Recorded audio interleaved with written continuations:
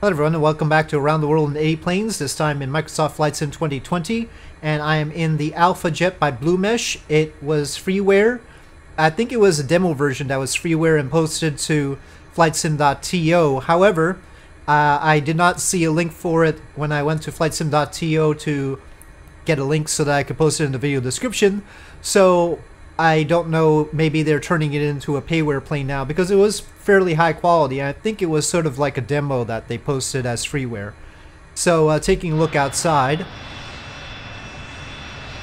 you can see it looks quite nice.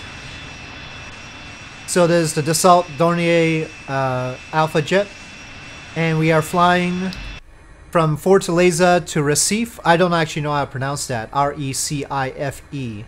So I'm probably pronouncing it wrong there. But relatively short flight in Brazil. Should take about an hour, but we'll see. Maybe a little bit longer than that.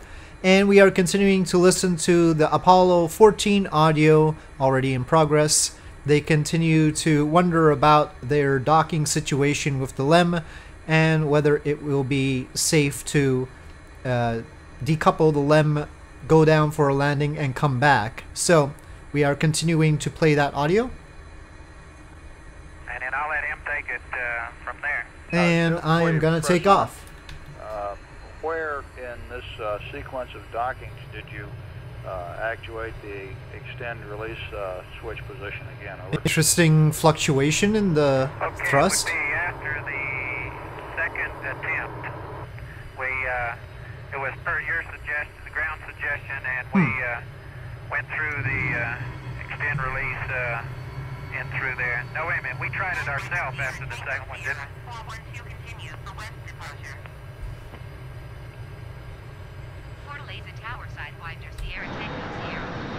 Okay, West departure. So, Fortaleza. After the first one, we went back to off, then back to retract. And then after the second one, Last time we were in...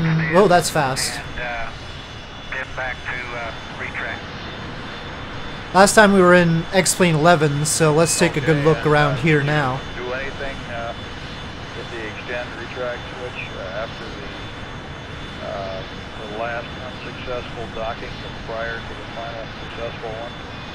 Sorry, the plane is a little bit loud right now. So I'll have to pause and reduce it so that we can hear the Apollo 14 audio. It's already pretty low. We did, Bruce. We told you everything we did with that switch.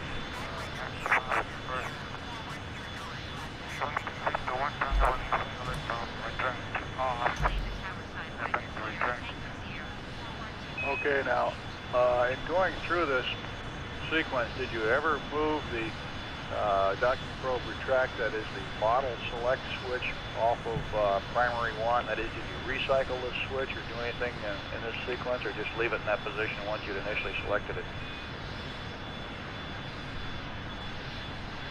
Well, we don't think until we got to We do have air brakes. Okay. Roger. Filled it up with fuel. Hopefully we can fly fairly low Okay, so we're coming up and still go fast. the final successful docking here, and tell us that you got this 1.5, 2 degrees pitch up in the COAS, but looked pretty good. You applied plus X and held, and I think that's where I broke in. Go ahead. And okay, and then on the plus X, then that brought the the COAS right down. Seems to have a lot of power. Alignment, then when everything was fine, and the translation was real good all the way, except like I say, for that small pitch up, 1.5 degrees or whatever it was, right at contact as the probe sliding into the drogue.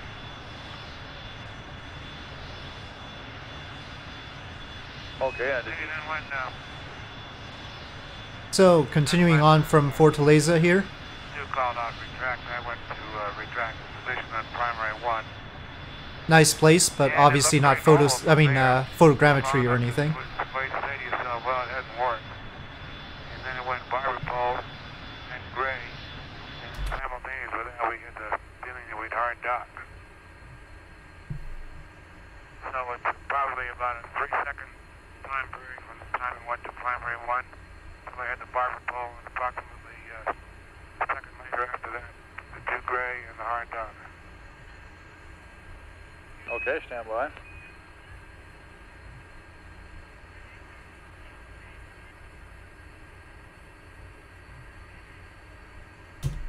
Uh, 14, Houston. Go ahead. Roger, were you thrusting plus X all the time from initial contact until the time that you got the hard docking over? That's affirmative, Bruce. Once I got her in the drogue, you know, we'd talked among ourselves, and we told Al to hold off until I'm thrusting and I'm satisfied with the alignment. So when we made contact and I thrusted and it looked like everything was good, and I held a positive plus X all the way until we got the latches. Okay, now from contact, when you started thrusting plus X, This airspeed indicator over here off to the side does not seem to jive with the one inside the cockpit though. This is showing 280 knots, that's showing 345. I was wondering because it seemed really powerful, but it would make more sense if the one inside here is correct. Well, Bruce, the probe was obviously in the drogue, but What does there's no way of GPS say? knowing, but the feeling among us here, and It says we're in the red zone at 360 my feeling there. is that, no, I'm I very don't think confused. We had capture latch lock until after we went to primary. Now, I'm sure y'all have looked at it, and you've got people down there tearing a probe apart, but I don't even know if it's physically possible, but I don't feel that we had any capture latches in that hole until that last operation. It's also sort of when wiggling we right now. went to primary and drove the beauty in there. You can see the percent Okay, do you RPM feel wobbling. like Again, this was just a early demo. I forget which version, like 0.5 or something. Seemed pretty good, but maybe they're polishing it up or something. No, I was watching the limb. I was plus X and Al called primary, and we started closing on it, and there was no movement, no.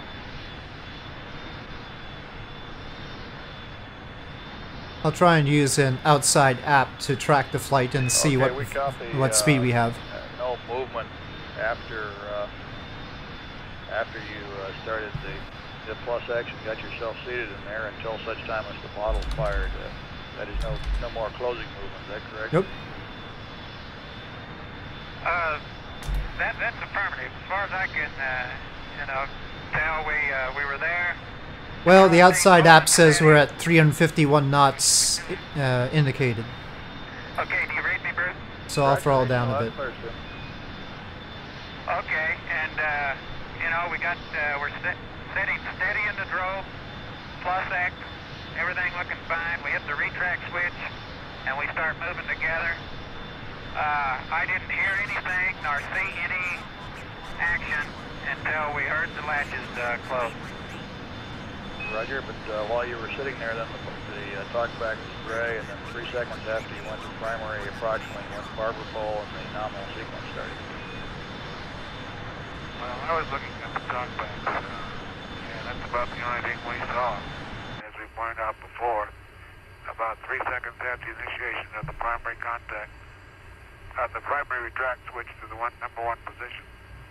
They went barber pole for perhaps a quarter, half a second, and then they went gray simultaneously with a hard dock. I'm wondering if there's some sort of de-ice and, maybe our speed indicator is Go ahead, Stu. needs some heat or something. On that one now, we If that affects the one in here, I don't know. They're probably going to get to, but I don't think so, we, though. yesterday, we Normally called it just a drops river off. fire, and we felt like we had them all, which we did. But it really felt like the latches we got a couple, or it's hard to say how many, but we got some latches. Pretty sure it can go 360 maybe a quarter knots second though. or something like that. I'll double Then check. we got the rest of them in a ripple. So I think we got the docking latches in two distinct times, separated by very small amount, but at least it was enough to say it was not one continuous ripple fire. Okay, Stu, we copy that. Maximum speed 540 knots at sea level.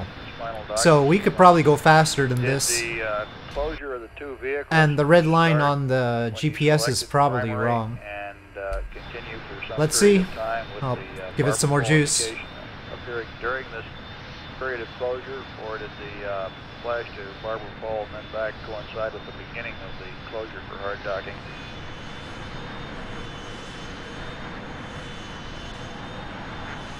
Hey, let's talk about that one a second, Bruce. Roger. It seems to wobble though.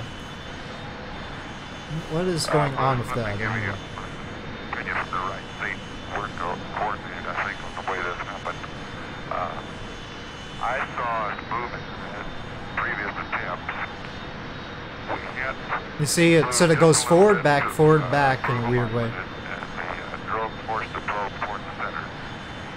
And we started to bounce. It looked like we started to bounce back out. Stu hit the plus X thrust and held it what appeared to be right Sort in of the less middle of annoying the in drogue here, with but thrust. we can see the He called the retract. percent RPM wobble. Retract. And a moment after that, The actual it throttle seemed here like isn't we wobbling started to though. move together. See? Al then called Barbara So it's Paul, not the throttle that's called doing Ray, that. And we were moving together continuously during this time, and then I heard the fire go off of the light. It's not so problematic at Okay, we lower copy throttle that. Thank settings. No, we did not.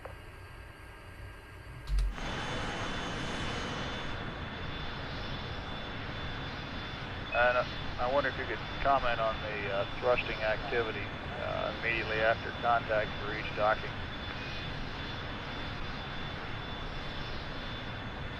Okay, as I said, on the first one, I was going along, No, I think expecting it out of... we're referring more to any sort of stable attitude control or stabilization, thrusting other than the plus X. I think you pretty well covered the plus X for us. Oh, that's the only thrusting I did. That's all it took to align it. I did no other movements either with the RHC or the THC after contact except plus X. Okay, we copy that.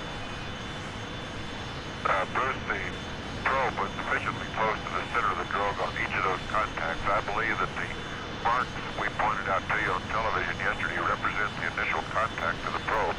It could not have been more than 1.5 inches or 2 inches from the center of the drogue at that time on any of the contacts. All right, looked like Stu was right in there in the center from what we could see on the TV last night on those contacts. That's true, if it looked the same way if they're right with it.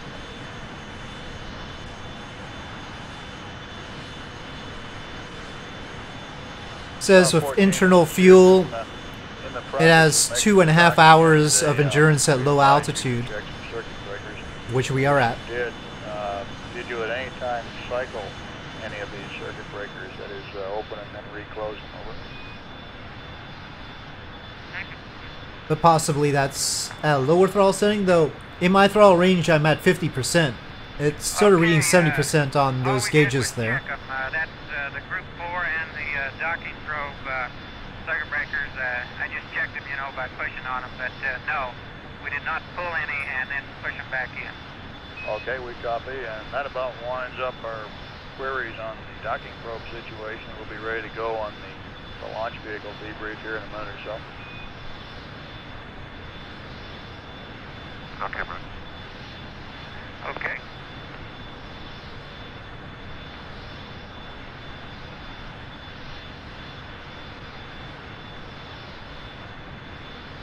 Uh, 14, Houston. Go ahead. Roger, last night on the docking probe removal, after you took the preload off the probe, could you tell whether the probe head was in fact locked into the drogue at that time or not.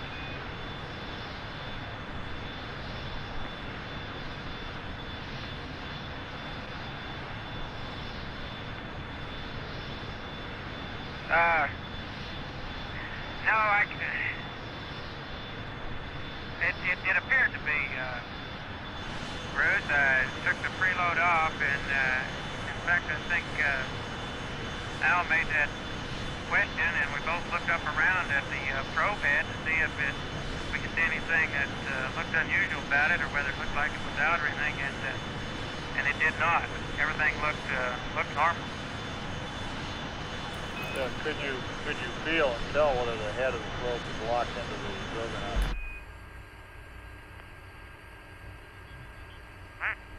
Well, this seems pretty stable right now anyway. No, I guess the answer to that would be we don't know.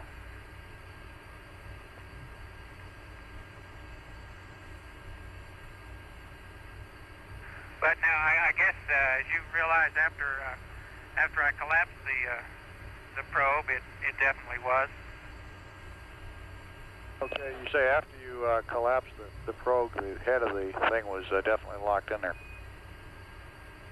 Yeah, it was hanging in there, and I had to apply a little tug to get it out.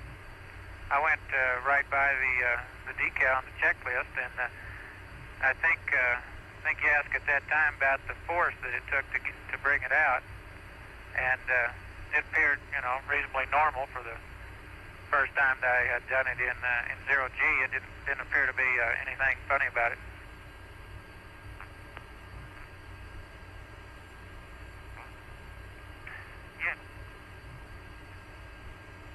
Bruce, let's make it clear. There is no question about the capture latches being through the drogue, but the question of whether they were locked or not is one we don't know the answer to. Right, that of course is the question that we were trying to get at here just now.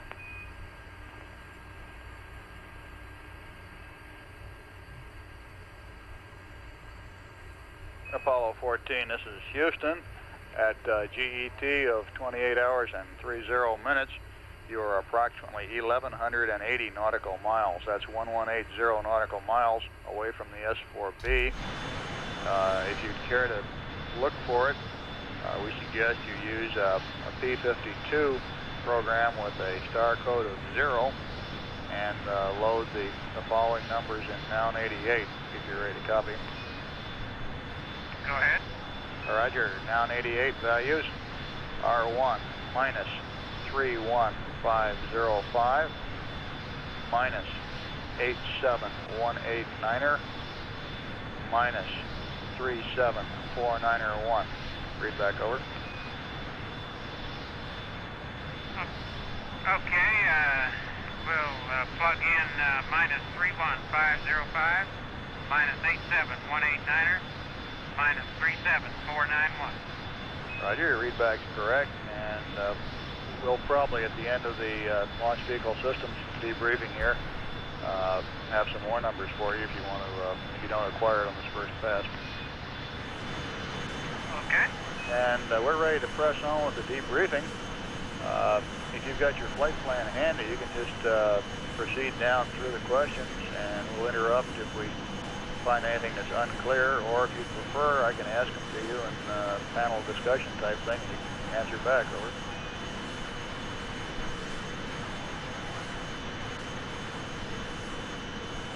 Well, go ahead. Flight plan, stand by 1 minute. Roger.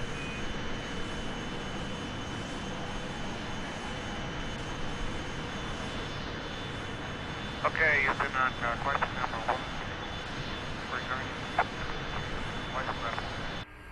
Couldn't hear what they were saying there. The only change in flight level we noticed was during the first part of the launch on S1C, when we had the initial noise of ignition and the build-up in noise during the max Q. And, of course, the associated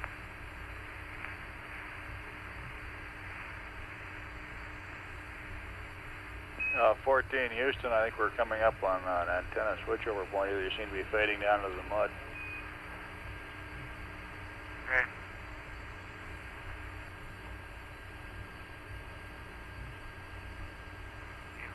Houston. Okay, we're reading you better signal strength-wise, Al. We still seem to be getting a little bit of breakup from your comm carrier. Can you reposition the mic, see if that helps any? Okay, I have the mic right in front of my mouth right now. Is that better? Roger. I think we better take it from the Okay. top again. Okay, from the top. The only significant change in noise level we noticed was that associated with the burning of the engines in the atmosphere. That is the ignition, of course, buildup of noise there. And the noise level increased through max Q and then a drop-off. Other than that, with respect to the noise itself, we had no problems at all in communication at any time during the stages of the flight. Does that satisfy everybody on question number one? That's affirmative. Press on. Hey, number two, on the F1C, we noticed no significant changes in noise level and vibration. I don't know what we just discussed. F1C we felt was a real fine ride, nothing unexpected. The S2, we noticed a change in vibration, or sort of a slight pogo, which started at 8 plus 40. Nothing really of any great magnitude. And on S4B to orbit burn, we noticed no significant changes in the noise or vibration level. We noticed nothing unusual on S4B during TLI ignition. However, we did notice beginning of a slight hum, low hum, or buzz toward the end of the TLI burn. That's it for number two. Any questions there?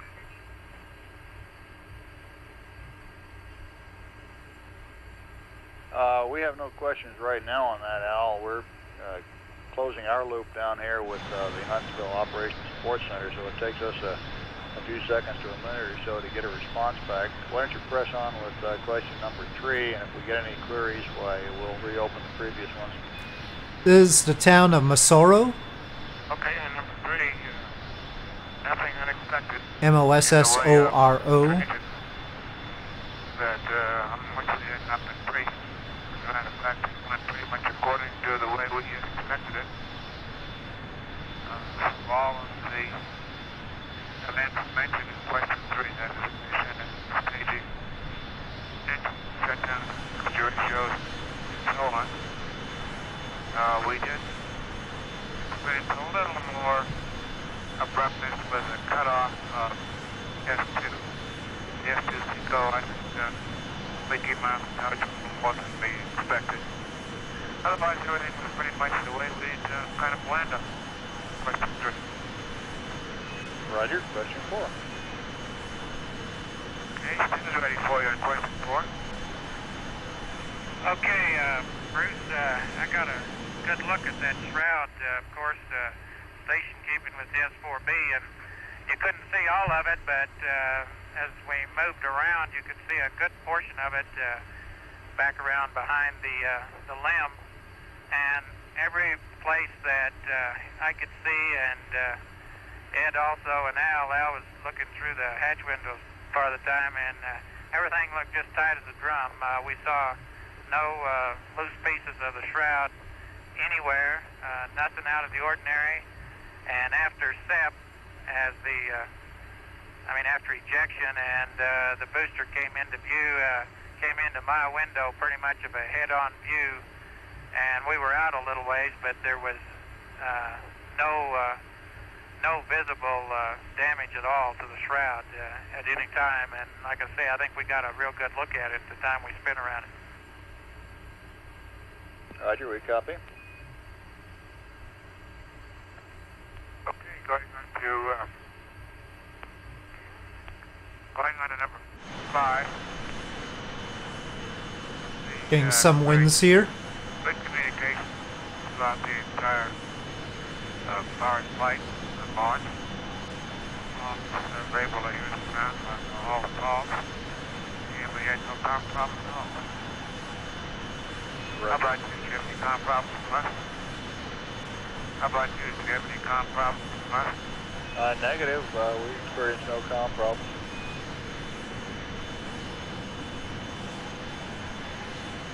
Okay, question number 6 about the visible bending. Let's do you want to cover it. Okay, we didn't see anything unusual other than those that you called. And when you called the binning while we're station keeping, well, of course it came on, rather beautiful sight. And the only other thing was when you gave a mark for the APS evasive burn, why I noticed the booster binning, and it appeared to be the same area as it had been binning during the station keeping phase, and the answer came back that that was expected and so forth, and that was the only thing out of the ordinary. Other than that, everything was fine, and all the other bins you called.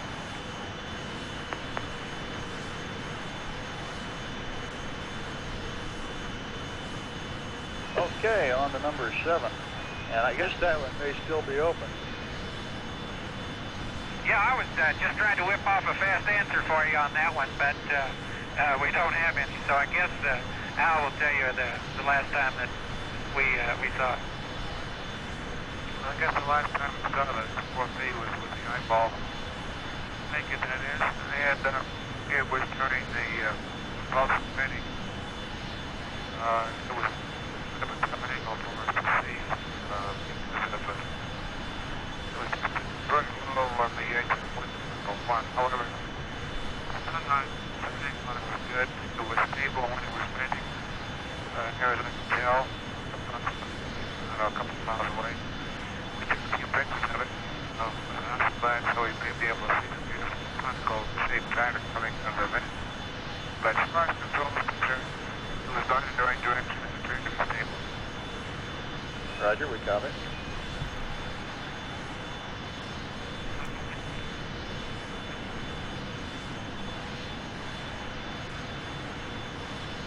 Okay, number 8. Who's going to take them? Okay, I guess the guidance obviously was good, and the velocity was real fine. It looked like during the boost phase, they were running maybe 2.5 miles, maybe 3 miles low along my profile. Looked rather consistent, but we obviously arrived at the right place. So and the velocity cutoffs were right in the money, and the TLI guidance I think was said within 10 feet, 17 or something like that. You've got the numbers, but it looked real good. And the only thing I can comment there was it looked to me like we were going into Earth orbit insertion, maybe a couple, 3 low, pretty much on the profile. Roger. All the way on the profile, I should say.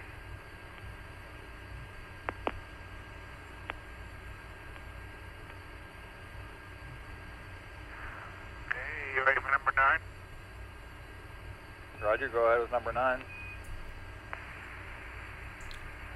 Okay, the ideal ball at ignition was as advertised at 8.5 degrees. After ignition went to the normal pitch down, the ball settled out very close to 0.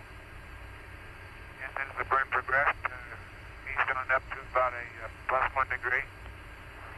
Then slowly on back down to 0, and then of course took the pitch down just prior to the cutoff. And I would say somewhere around 2 or 3 degrees negative, that is 357, 358 with the ball prior to cutoff.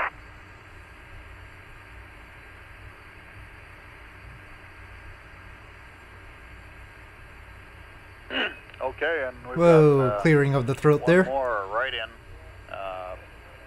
Question number 10, and it's based on... Okay, I'll take that one, Bruce. Okay. Okay, Bruce, that came from my comment, and as we were station keeping and watching the binning, it looked to me like the booster had picked up a little right yaw as I looked at it. I meant moving left on me.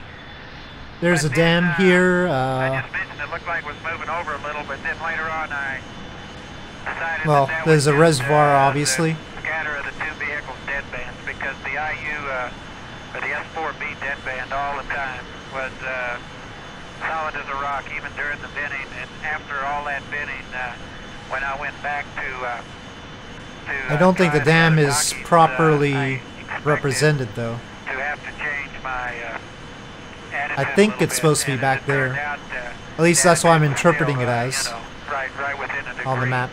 So Seems likely. that was just a call it appeared to at that time.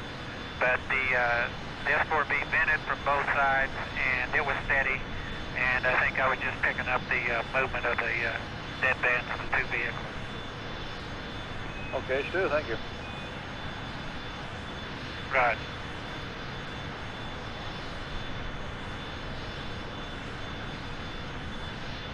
And, I think the river is called Rio Piranhas Asu, concerning your wastewater something like that. At 30 hours plus 15 minutes, and our update was that you dumped to 0%. That the reservoir is on, We'd I like mean. now to modify that to a nominal dump to 25% on the wastewater. Over. Okay, we are now modified. 25% it shall be. Roger out. Could you tell me about Alscom? You mentioned some dropouts in EKG prior to launch. Apparently you're still not seeing those. Are they any, however, associated with these voice dropouts you're talking about today?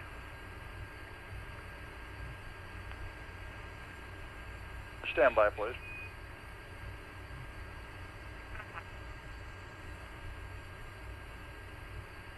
14, this is Houston. Our belief is that there's no correlation at the present time between your earlier EKG problems and the current degraded comm through Al's comm carrier. We would like to suggest, when you have the chance, that Al try using the spare comm carrier and see if that improves communications. Okay, we'll shift over.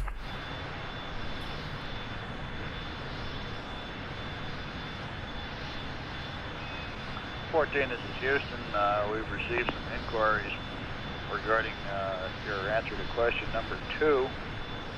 The Huntsville operations people would like to get a little more detail on this slight hum or buzz. Was it actually an acoustic or audible noise, or was it felt through the structure of the spacecraft? And can you give us approximately the time that it commenced and duration, that is, did it proceed until TLI cutoff?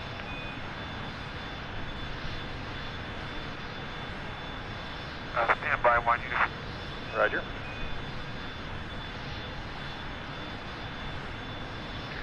Okay, Bruce, I think of course it's kind of hard to describe, I guess, and maybe make ourselves clear, but it definitely was not an acoustic buzz. It was a high-frequency buzz that we felt through the structure, and I'd say it probably started, and this is an approximation, say 2 minutes into the TLI burn.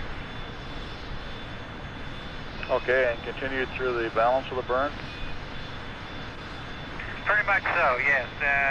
Just about the same level. I wouldn't say that it increased any significant amount. Gotta watch those vibrations. I realize this is sort of hard to put your finger on.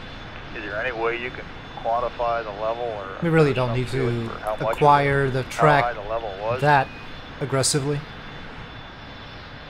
Nice hills here. Still going with the fall textures on the Bijan Hibachi trees. No, I think that's pretty tough, Bruce. Well, it should be spring down here, right? You know, I guess it's sort of borderline. the burn was going so We're well, close to and the ride equator. was so smooth that you know, we had time to pick it up. I suspect that you know, it was low enough level that if you had something else on your mind, you wouldn't even have noticed it. Did this just sort of start abruptly, or did it build up in the background, do you think? We should be headed towards Campina Grande. I'm not sure. So let's vote that it was a buildup, and that seems to be the majority. Yeah, and it just came on kind of slow. It came up, stayed at a low level, and was there. Okay, and the only other question we got back in is that at 8 plus 40, this pogo type thing that you mentioned was, could you give us a little more detail on the direction of motion of it, and the amplitude, any more elaborations you have on that would be appreciated. Okay, I guess I called out the time on that one in the cockpit. It was no doubt but what it was a slight pogo, and I think it was longitudinal, and as far as amplitude, I'm trying to think back to some of those pogo tests I wrote on the shake table, but they were of such high level that I couldn't compare them to this. But it was a pogo. It started just about that time, because when I felt it, I looked at the clock, and it was not a... 14 Houston, we had an antenna change over here, and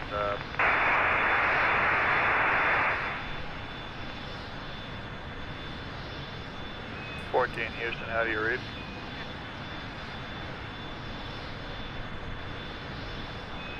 Houston, how do you read? Come on, they were just talking about all-important pogo oscillations. Okay, how do you read, Bruce? Loud, clear, Stu. How do you read me?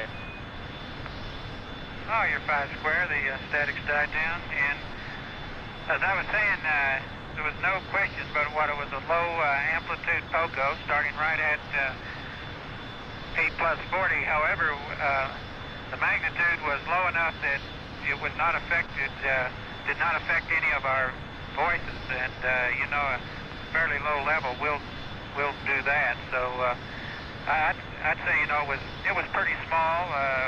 Was not of any concern, but picked it up just because, you know, I'm thinking about pogo, I guess. Roger, thank you. It's good to think about pogo. It's fine. I mean, if they're going to ask questions about the launch vehicle. And, Stu, did that last all the way until shutdown of the S2, or did it die back out?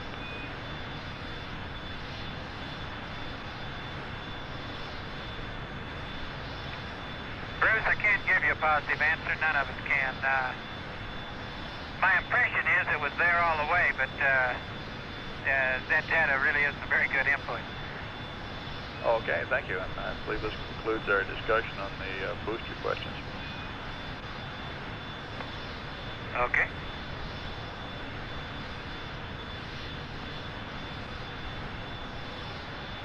Uh, 14, this is Houston. Go ahead, Houston. Okay, just a little status on the probe situation. We have no further queries on the docking probe at this time. The conclusions of our ground analysis are that the system is now working nominally, and our current intention is that you'll be go for the lunar landing and all subsequent events. If we have any further commentary, they're good. Go for lunar landing. We'll get back to you later on it.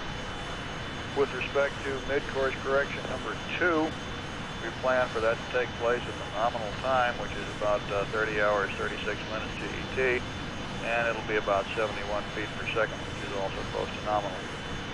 We are planning a GET update of some 40 minutes tomorrow at the nominal time on the flight plan of about 5440, over. Okay, we got that, Bruce. And are we going to leave this Earth dark side dim light photography in?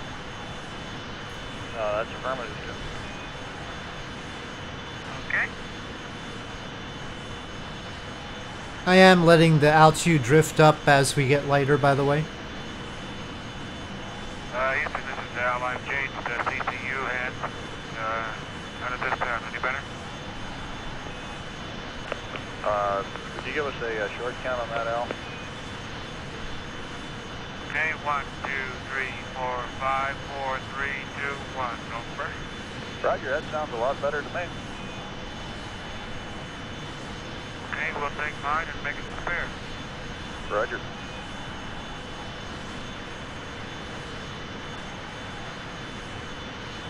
Al, are you using the lightweight comm carrier now or the Snoopy hat? Using the lightweight at the moment. Roger, thank you.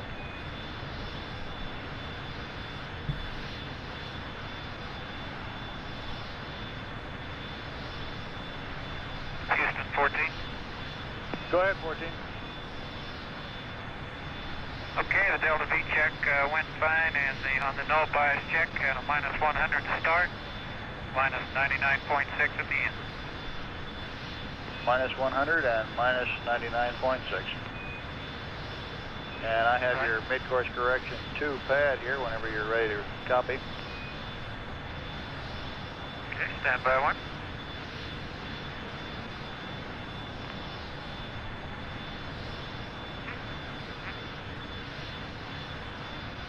Okay, Dean, I'm ready to copy.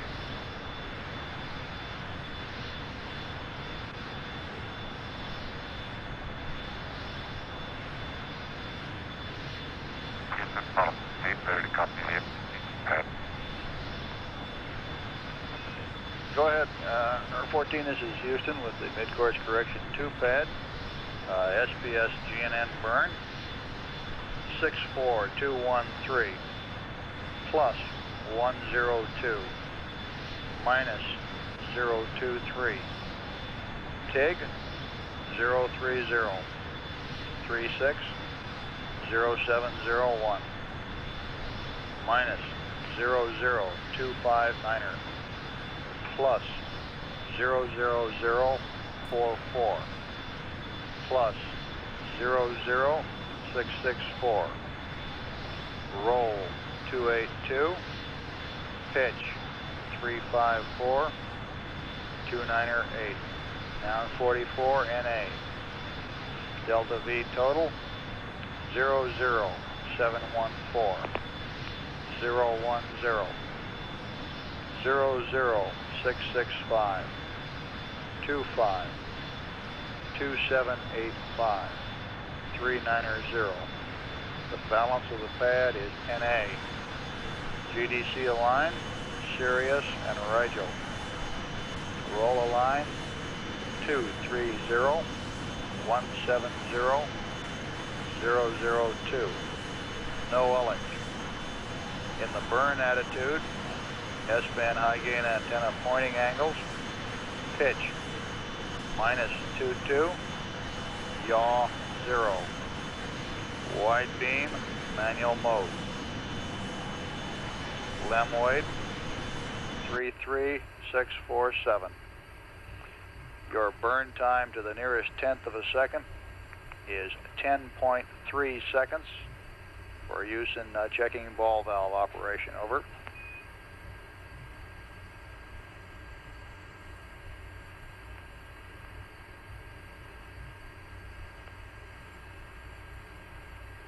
Okay, I read back in the C2, that's the SGNN.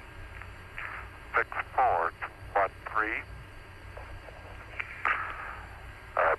plus 102, minus 023, 030, 36, 0701, minus 0059, plus 00044, plus 00664, 28354, 298, NA 00714, 010, 00665, 25, 785, 390, the rest NA, Sirius and Rigel 230, 170, 00, no ullage, high gain antenna burn attitude, pitch minus 22, yaw 0, wide beam and manual, left weight 33647, burn time is 10.3. Roger, Houston, read back correct. Okay.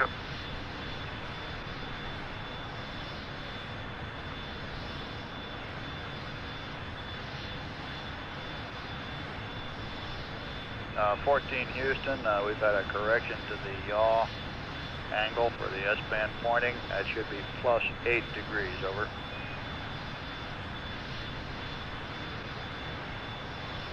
Roger, the S-band pointing is pitch minus 22, yaw plus 8. Roger out.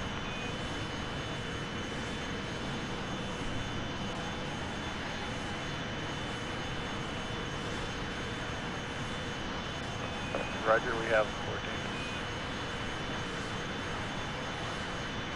Okay, and they were torqued at 29 plus 20. Roger.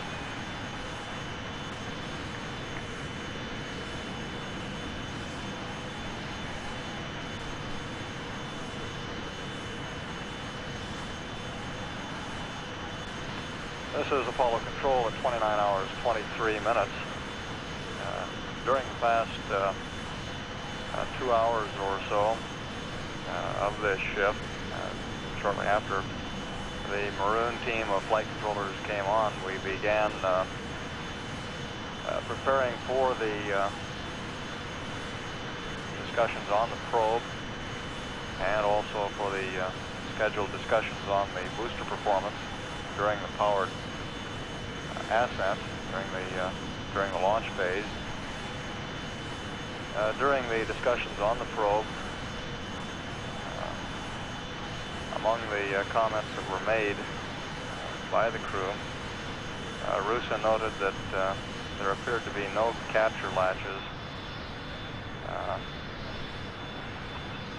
activating until the probe was retracted.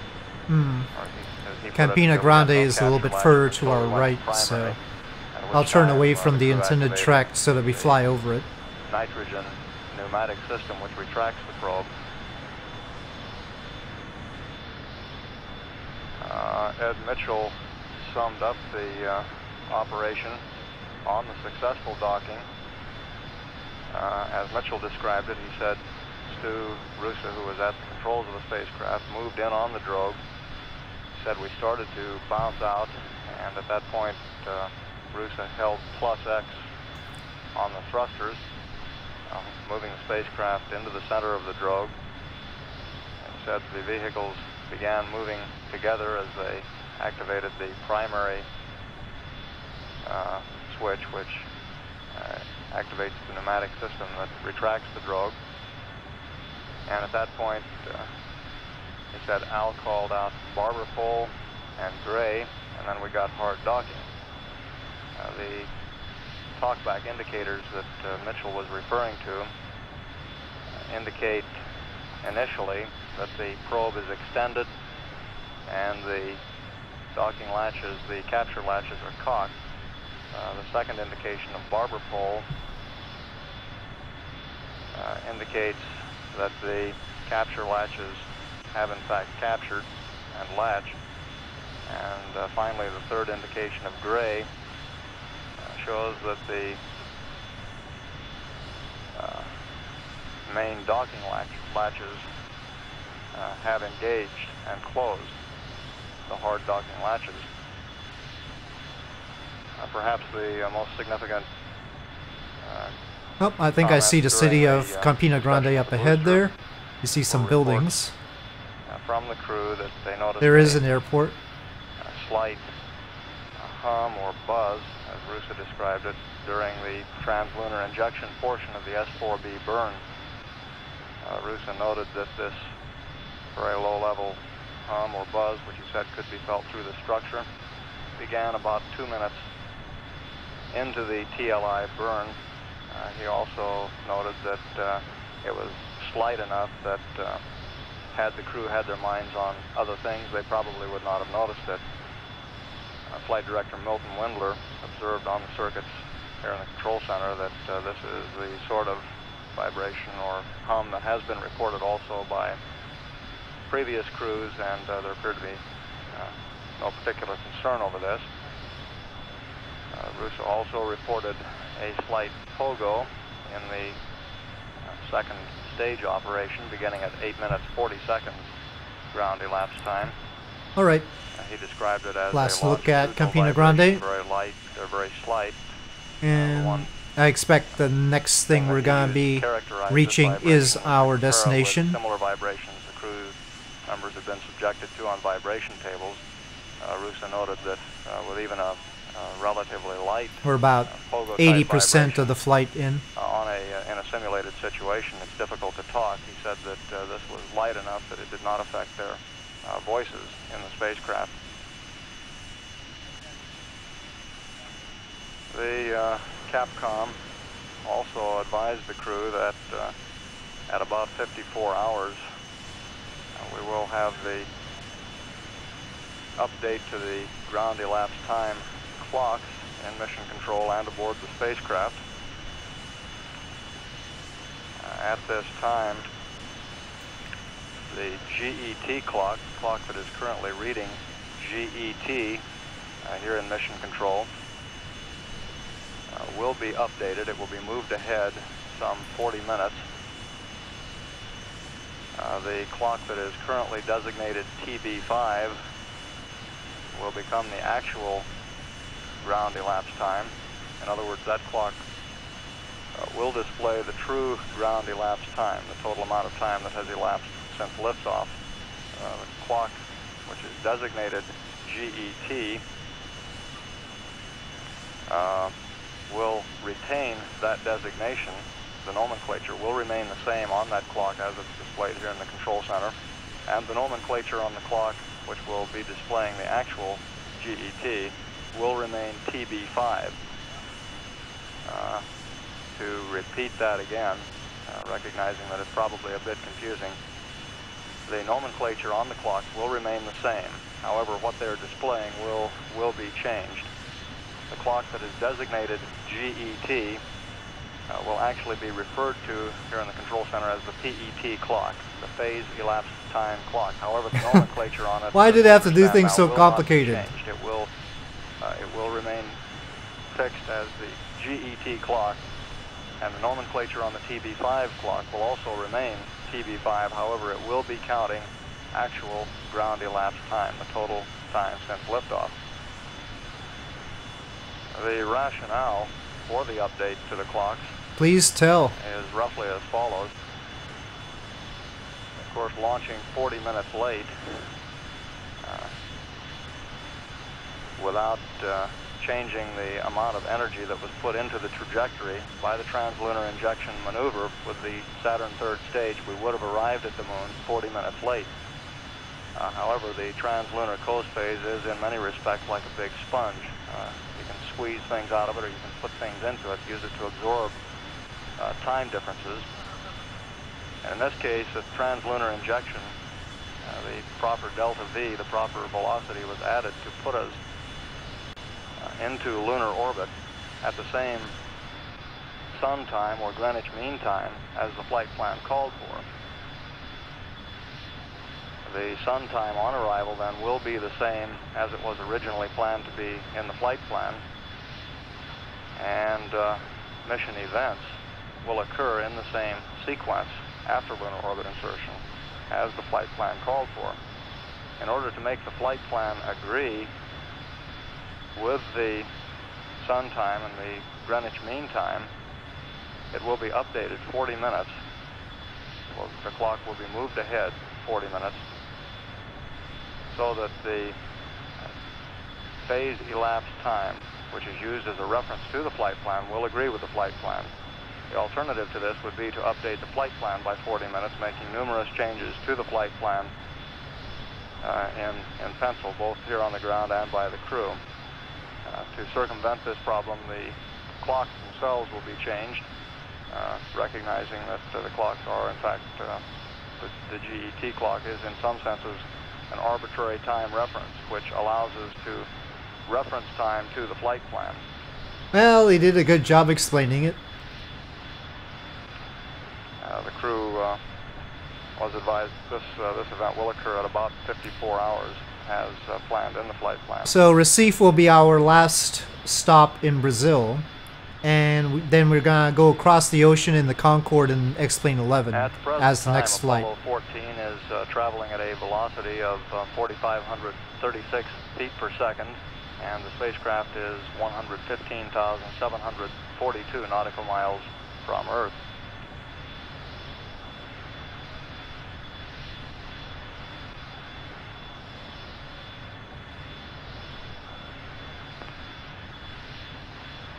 The mid-course correction number 2 is scheduled to occur at 30 hours, 36 minutes, 7 seconds ground elapsed time. The velocity change in that maneuver, which will be performed with the spacecraft service propulsion system engine, will be 71.4 feet per second. And it will change the spacecraft approach to the moon, the point of closest approach, from the current distance of about 2,104 nautical miles down to the planned 60 nautical mile perigee or paraloon.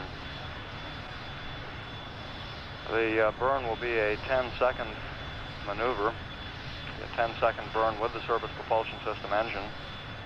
The spacecraft at the time of the maneuver will be oriented with its engine bell pointed in the direction of travel.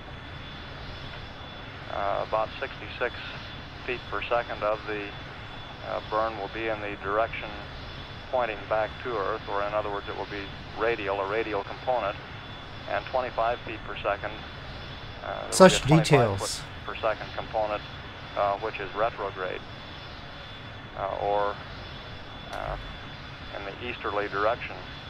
The total composite delta V, as I said, will be 71.4 feet per second. It's At almost like he 29 was hours, 34 anticipating minutes, that people would want to continuing recreate it in standby. Kerbal Space Program or something.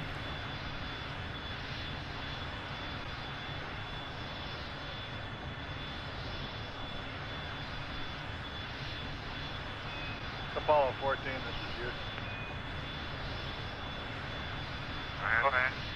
At your convenience, we'd like poo and accept, and we'll uplink you a new state vector, target load, and the PIPA and IRIG bias updates. Over.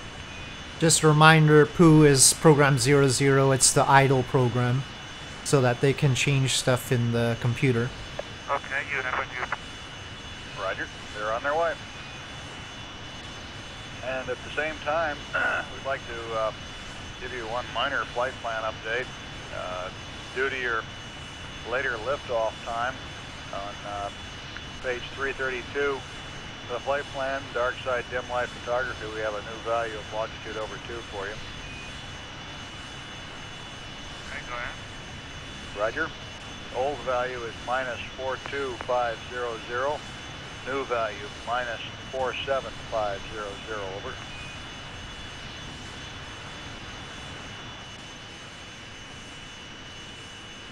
Okay, longitude over 2 is now minus 47500. Roger, and I've been asked to remind you that in connection with the mid-course burn number 2, if there is stratification in the oxygen tanks, you may get a cryo low press light as this is reduced. Over. Roger.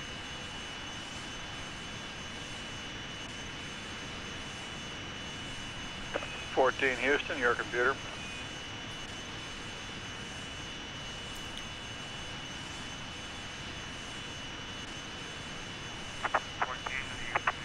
Uplink.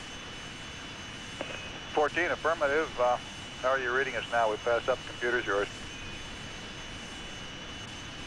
Okay, you must have missed it during Pacific and West Germany here in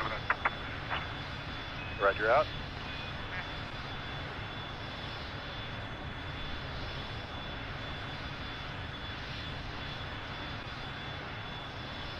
Houston, Apollo 14.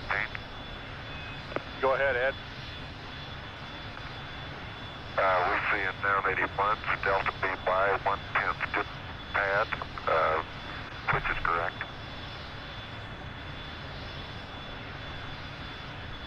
Uh, 14 That's a Houston, little bit too far we south. understand I the do want to onboard fly over the city. value is The correct. airport's on the south side of the city. And that's an R2 that you're concerned about? Yeah, we've never seen down 80 months ground off like that. Okay, we'll have an explanation for you in a second. Okay.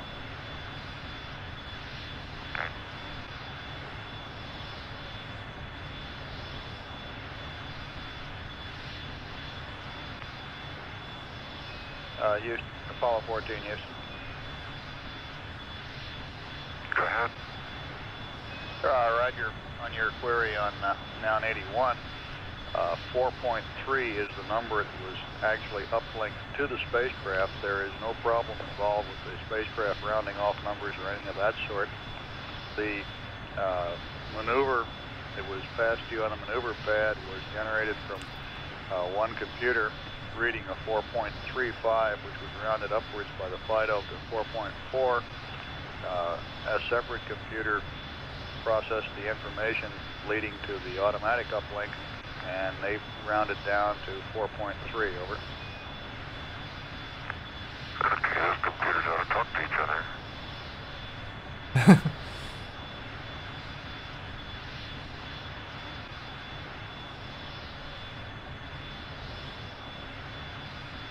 This is Apollo Control at 30 hours, 6 minutes. Apollo 14 at this time is 117,213 nautical miles from Earth. The spacecraft velocity 4,483 feet per second. About 2 hours ago, an auspicious event slipped by unnoticed as the spacecraft passed the halfway mark in terms of total mileage, or in terms of mileage to the moon, I guess we should say.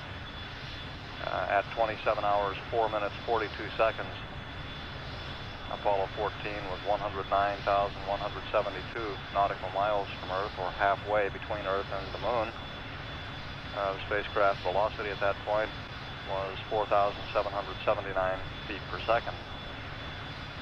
We'll cross the halfway point in time on the trip to the moon at 40 hours, 56 minutes.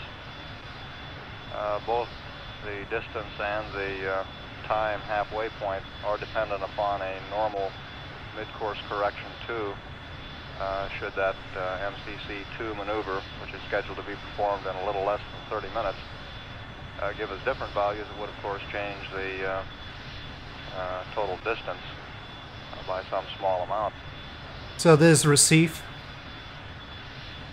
The flight dynamics officer has also computed a new set of coordinates and a new time for the arrival of the S-4B at the lunar surface. The impact is scheduled to occur at a ground elapsed time of 82 hours, 38 minutes, 3 seconds, and our new set of coordinates are as follows. The latitude of the impact point now appears to be at 9 degrees, 32 minutes south, the longitude 26 degrees, 20 minutes west. What we're seeing is a gradual shift of the impact point slightly to the west and moving a bit closer to the Apollo 12 seismometer. Again, to repeat the information on the scheduled mid-course correction, which is occurring at the second mid-course correction opportunity. It will be the first mid-course. The burn is scheduled to occur at 30 hours, 36 minutes, 7 seconds ground elapsed time. The burn duration will be 10 seconds. It'll be performed with the surface propulsion system engine, giving a total velocity change of 71.4 feet per second. And the bulk of that velocity change will be in a radial direction, or back towards Earth. And the effect of the maneuver will be to bulge the trajectory slightly, the trajectory, so that the spacecraft arrives at the moon a little later, and also at the planned altitude of 60 nautical miles. Without the burn, the spacecraft would pass by the moon at an altitude of 2,104 nautical miles, and it would arrive 40 minutes earlier. With the burn, it places the arrival time back 40 minutes to coincide with the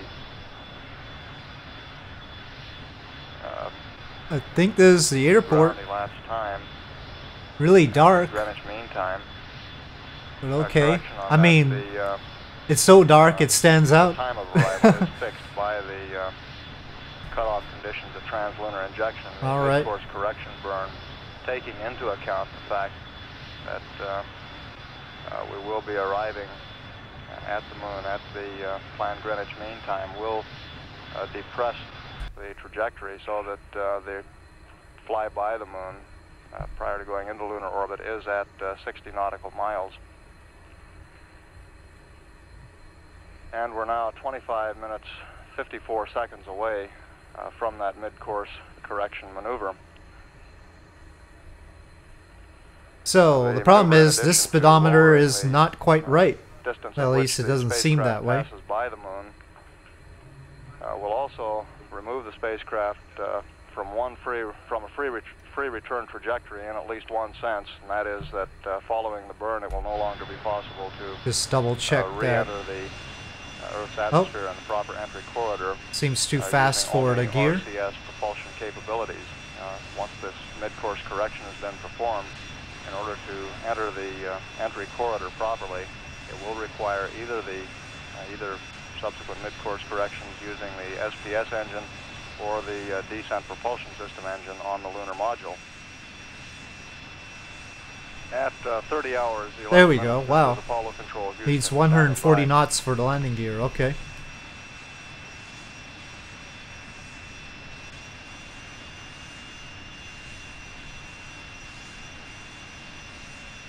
14, this is Houston. Go ahead, Houston. Roger, Stu. We're looking at your disky display here, and The throttle produces quite a lot of notice it's a little speed different from the, when pad the burn flaps and attitude. gear are We retracted, believe but that, it's if you very go back sluggish and once they're reload now extended. to 48 with the pitch and yaw trim values that we sent up on the pad, which are for the combination CSM LEM, and then redo P40, you'll get better agreement with the pad values for attitude.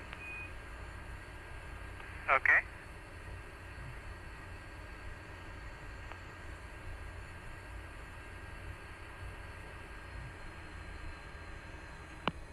This is Apollo Control at 30 hours 17 minutes. We now show the spacecraft to be in the proper attitude for the mid-course correction. I would like to go back over one point that perhaps got a bit garbled in the last report, and that is the effects of this maneuver on the trajectory. Without the burn, without the mid-course correction, the spacecraft, as we said, would pass about 2,104 nautical miles from the moon. Also, its time of closest approach would be about 15 minutes later than desired.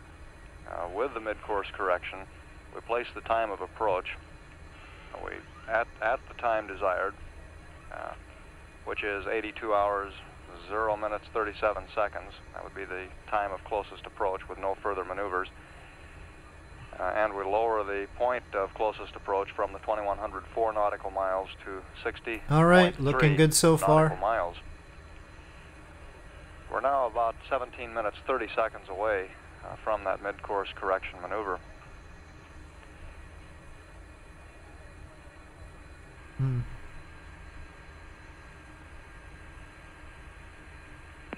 Oh, 14, this is Houston. Go ahead, Houston. All right, you can go ahead and terminate charging on battery Alpha at this time.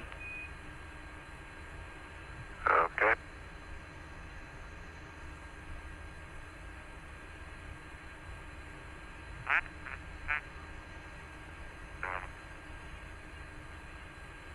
Uh, 14 is Houston. We're in position standing by for a go for MCC2 burn. Roger, your go. Roger.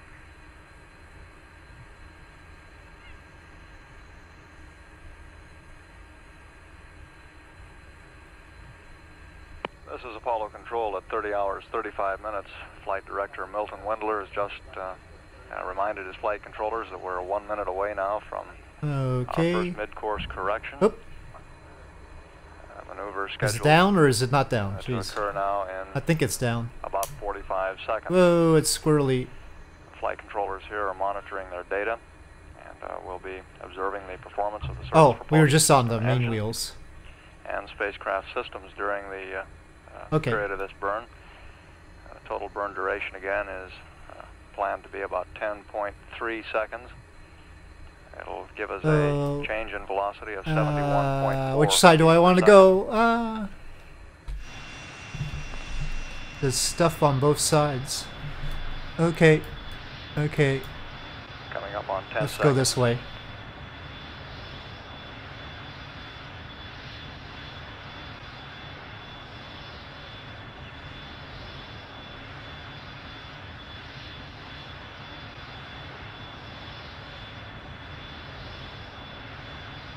And we show ignition. Oh. Is that a cauldron? That'd be appropriate, because this is a blue mesh plane.